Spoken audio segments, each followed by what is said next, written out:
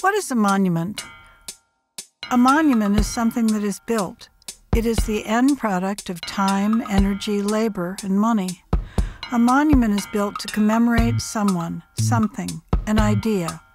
Many great monuments in human history have been roads. Roads are the connectors. They organize people and places. A road can be the only thing that marks a landscape where there is no other trace of human presence, and it says, "We were here, we were going somewhere." With a price tag of $128.9 billion, the U.S. interstate highway system is the most expensive public works project in American history. It is the great monument of the post-war American automotive empire, and like all monuments, the interstates tell a story.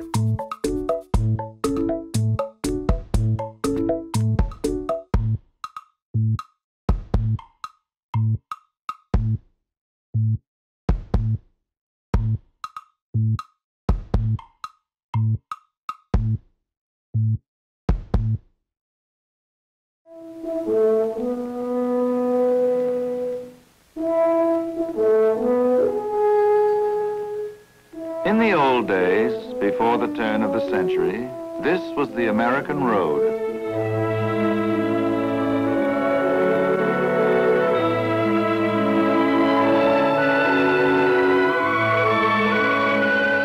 The old road was not only a road, it was a way of life, slow and often rough. But there were things you wanted to do that couldn't get done on a farm. If you were interested in machinery, for instance, or wanted to tinker with engines that ran on gasoline, the country was no place for you. You had to go where other men were doing this kind of thing. Train was late, of course. You could have slept another half hour.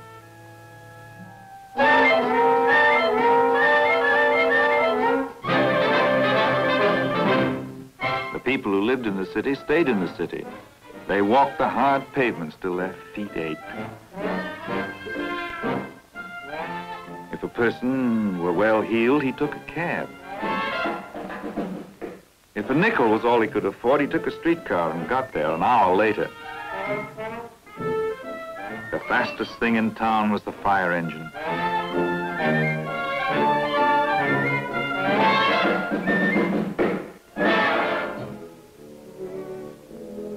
Bicycles were all the rage.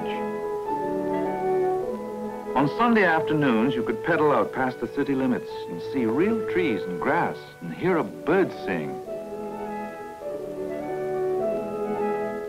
That was fun. As long as your legs held out, you could go wherever you wanted, right up to the end of the road, that is. A few miles out of town, the paving ended, and from then on, bicycling was no pleasure.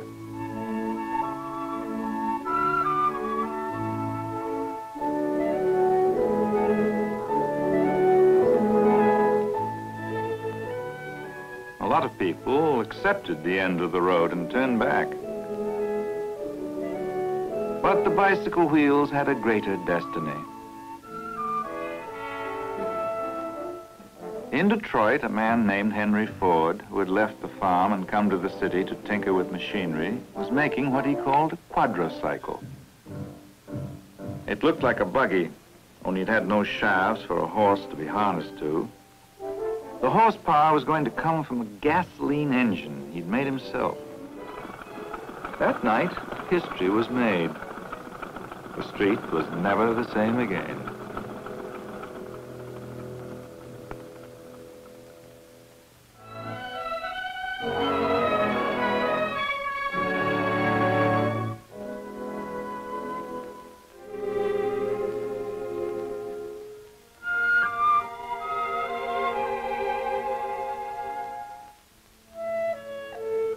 At first, just being able to drive a car was enough, but pretty soon the novelty wore off and people began to get angry at the bad roads.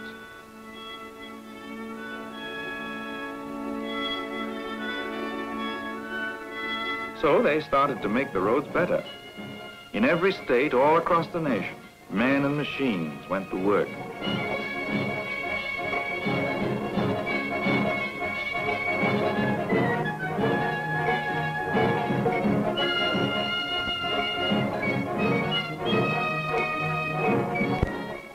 Rusted mud gave place to smooth ribbons of pavement, wide enough for two cars to pass each other.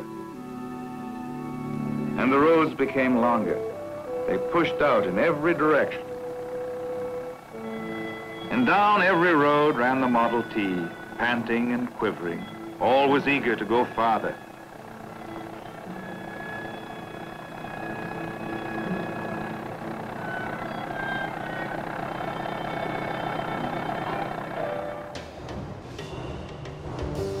Early highways were more for leisure driving than they were for getting around, because the earliest cars were so expensive that they were only toys for the very wealthy. But beginning in the 1920s, visionaries in the auto industry began to push on the American public and government officials the idea of a paved and connected America.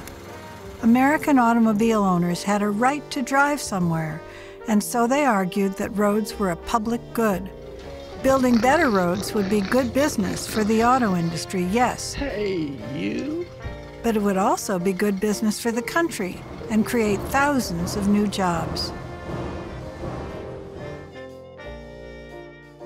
General Motors Pavilion at the 1939 New York World's Fair did more than anything else to sell Americans on the idea of planned superhighways. GM called their exhibit the Futurama. The 35,000 square foot series of models told the story of a day's journey in an American city set in the year 1960. From an airplane vantage point, visitors watched miniature cars, future GM models for sale, cruise along a superhighway running through various landscapes to a cloverleaf interchange, and finally into a central business district, where pedestrians walked on sky bridges over non-stop traffic. Each guest received a pin on the way out that proclaimed, "I have seen the future." Local governments bit the hook and began to focus long-term development around the highway.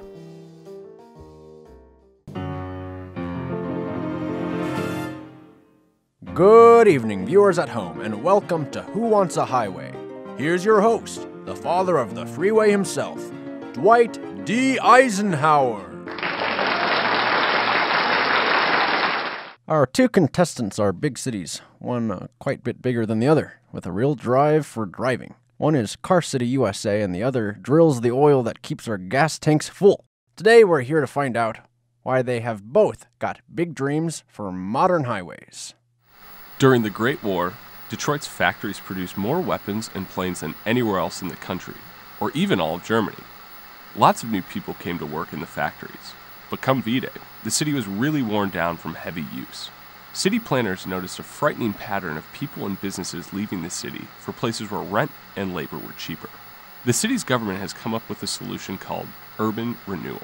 They plan to clear large, unused, and unattractive portions of the city that they call blight, and replace those areas with civic projects. How are the people going to reach their new downtown, you may ask?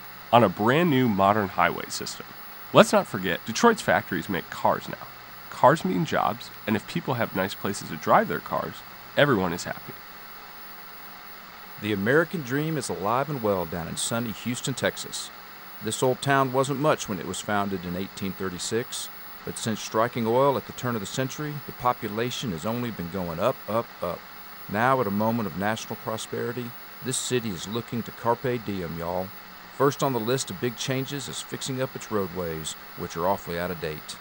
A first-class freeway system is a great way for Houston to step out onto the national stage as a modern metropolis.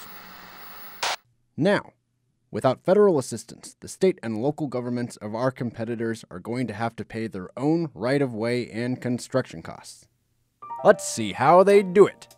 Detroit starting off with a gasoline tax. Houston's made an explicit freeway tax, but that just got shut down as unconstitutional. Detroit's adding a car licensing tax now. Both are selling revenue bonds on a mission to the state, to the citizens. Let's take a look at Houston's newspapers. They are publishing positive freeway coverage. And did the City Chamber of Commerce just organize an official highway week? Houston is really trying to get taxpayers on board with this project. They love their freeways. Oh, but what's this? We've hit a standstill. It appears our contestants have phoned friends. Why, it's a direct appeal. Members of Congress, we need our freeways urgently. We're trying to fund them. We really are. But the cost is too high. We, the mayors of the United States, joined by our friends, the producers of our nation's fine cars, its concrete, its rubber, and electricity, we implore you to see our freeways as we do, as a national goal. Thank you. We'll be back after a brief message from our sponsor.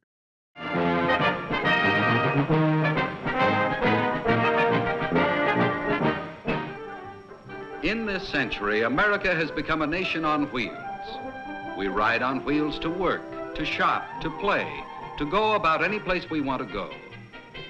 We depend on wheels to bring us the food we eat, the clothes we wear, the things we use. But when we depend on wheels, we depend also on highways. Your children will have a better country to live in because of these new roads. Well, they'll be able to drive anywhere safely, even from coast to coast, and without fear of accidents, because the people that are planning and building these new roads are conforming to standards such as controlled access and wider pavements, more lanes and wider shoulders, and, well, all the things that Mr. Jacobson's film talked about. Well, it seems to me we're just being blind to the facts, just as we're being blind to our children's future. Can't you see that this highway means a whole new way of life for the children? And a way of life that we have a chance to help plan and to build.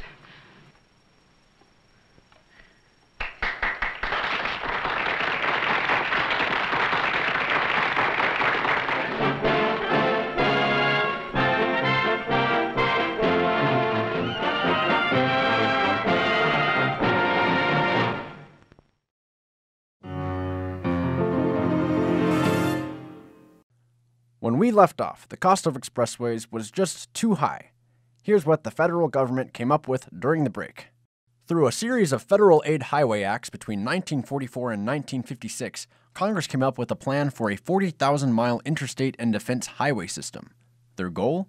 To connect the principal metropolitan and industrial areas around the country. The groundbreaking act of 1956 created a gasoline tax trust fund and allowed the government to shoulder 90% of all interstate construction. You get a highway! You get a highway! Even the grim depression of the 30s could not stop the powerful forces that had been set in motion.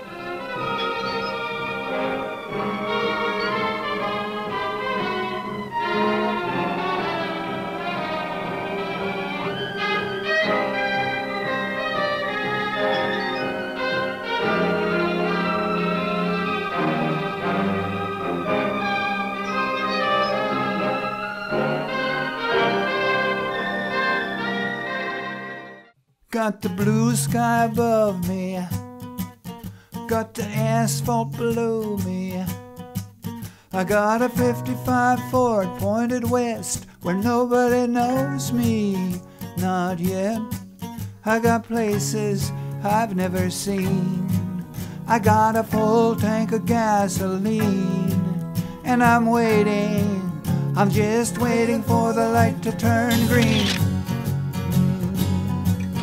Turn green.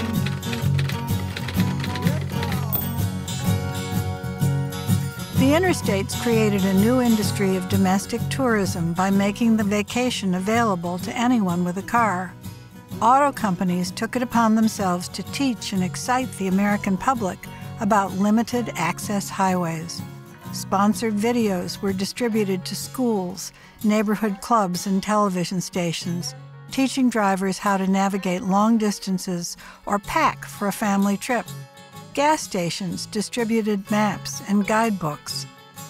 Magazines wrote articles about travel. All of this new media presented a very deliberate image of who was meant to experience the new American space. And by visualizing this, the message became very real to people who absorbed it. The road was a contact zone where Americans from different regions and walks of life interacted, and so it gave a pretty accurate temperature reading of the nation's social climate. That climate did not welcome all travelers equally.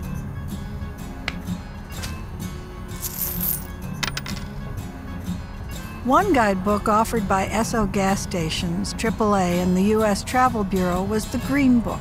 Negro Motorist's Travel Guide.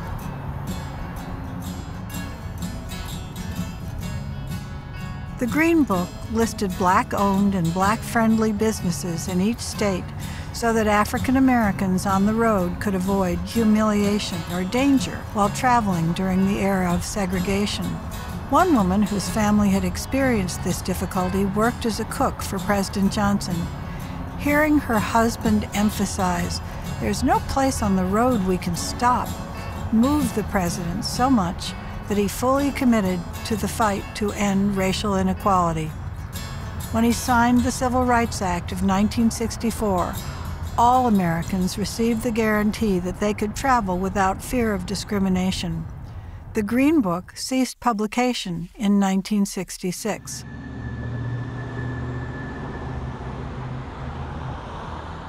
Other aspects of American life were changing too. Houston was transformed. The creation of highways expanded the city's metropolitan boundaries to over 450 square miles of extremely low-density development. The city organized its growth around the freeway.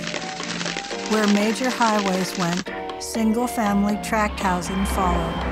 Businesses set up shop along the route between home and office. The highway became the city's main street. You had to drive everywhere. There were very few sidewalks. The station wagon was the suburbanites' exoskeleton and the movable extension of their air-conditioned home.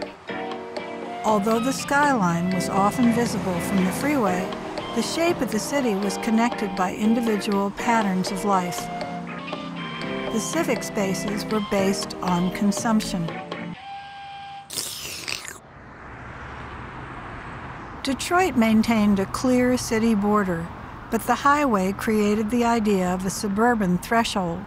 With easy access, people who lived out of town could now come into the city to work.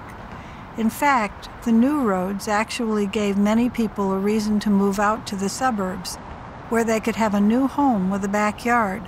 Life would be more peaceful, and they would still have the benefits of the city within easy reach. Now, we don't want to give up our home any more than anyone else wants to give up theirs. But anybody with any sense at all knows that this system of roads will be a good thing for his country and for all of us. It's something we really need. Well, if we want all these things, the highway has to go someplace. Now, the routes are selected by experts who have nothing against us. They don't even know us. They just design the road to go where it'll do the most good for everybody and for the overall plan. Well, it happens that this road goes through our place. And I think we'd be pretty small-minded if we tried to fight it. I'm sure we'll be given a good price for our place and we can build a new house. I just don't think that any family or business or individual has any right to hold up anything that'll be good for his whole community and for his country, too.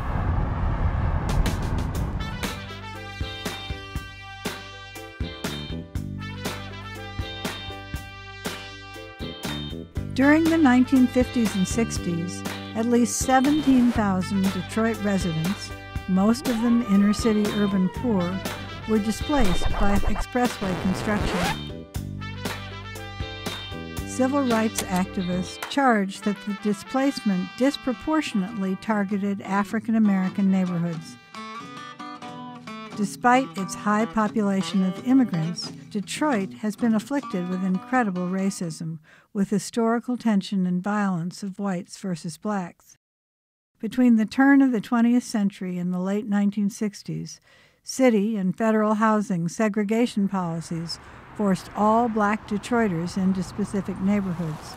Two of the largest were Black Bottom and Paradise Valley, which ran along Hastings Street downtown. Essentially, we kind of had our own community where we had our own grocery stores, we had our own drugstores, churches. The mayor who led the charge on urban renewal policies had been elected on a racially charged campaign that played up white fear of integration in residential neighborhoods. When he was criticized for being inhumane in neighborhood clearance in 1949, he replied, "Sure, There have been some inconveniences in building our expressways and in our slum clearance program, but in the long run, more people benefit, and that's the price of progress. I recall my parents saying something that urban renewal meant black removal. And I wasn't sure what that meant, how that impacted us. And they talked about Hastings Street.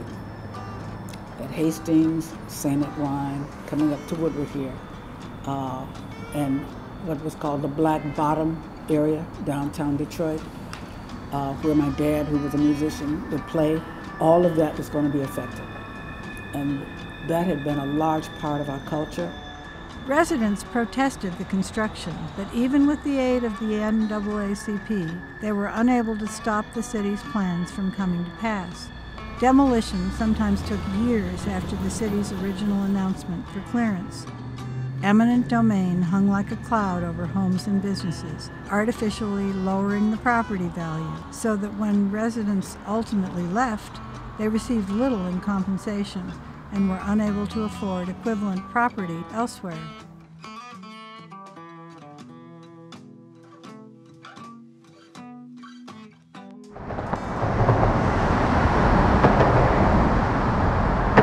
Well, sir, before too long, the freeway was completed.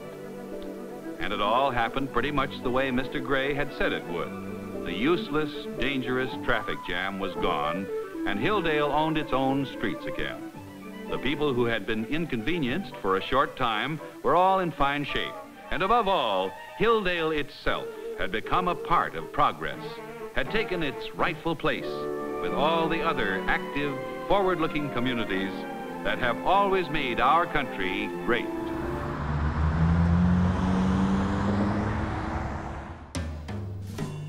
Although the architects of the motorways had hoped that the highways would halt decentralization, companies continued building corporate headquarters in the suburbs. Even shopping had left the urban core.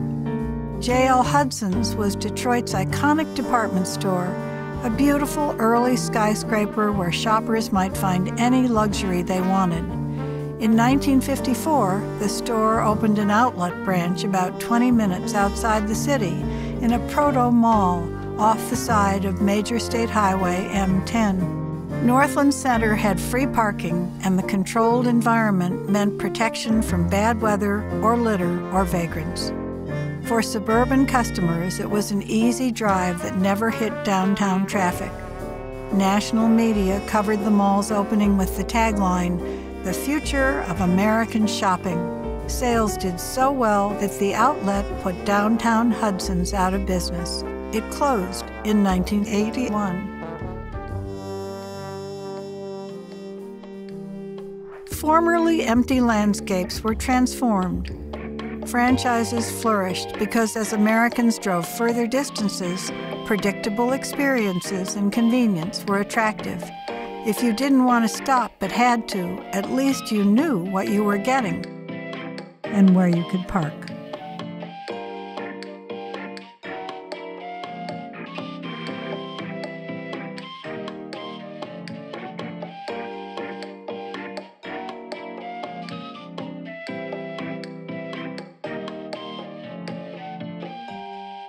The only way you could tell you were leaving one community and entering another was when the franchises started repeating and you spotted another 7-Eleven, another Wendy's, another Costco, another Home Depot.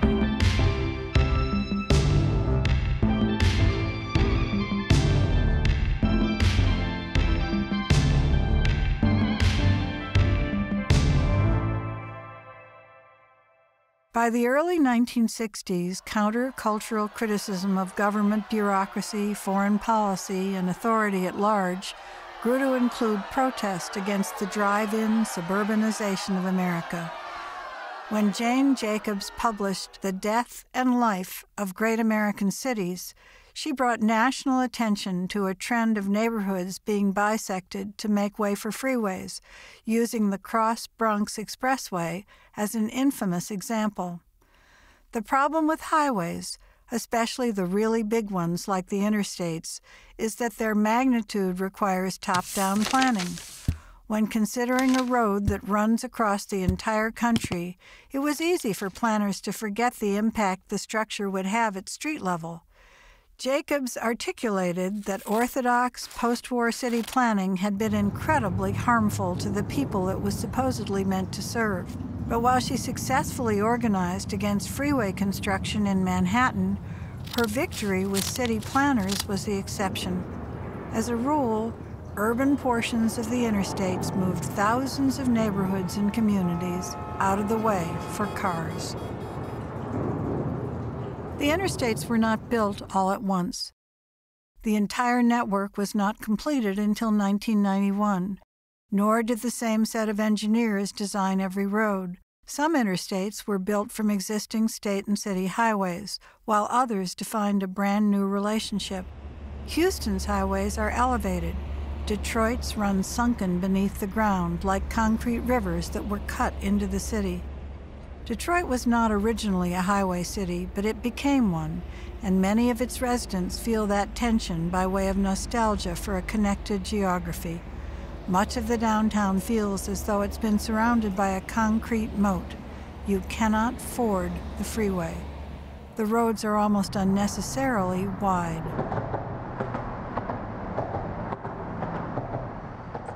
All right, folks, we gotta make the roads nice for the commuters. Let's put some trees in. Yes, genius. Boom, done. My neighborhoods are gone.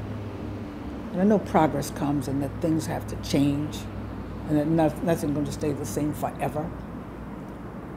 But when you travel Europe and you see the things that have been there for hundreds of years, and you realize that this is still a very young country, you still really like to feel like there's something left that has value, that's historic. And I felt that loss. I drive down trying to find Hastings, and I don't even think there's a sign that says the word anymore.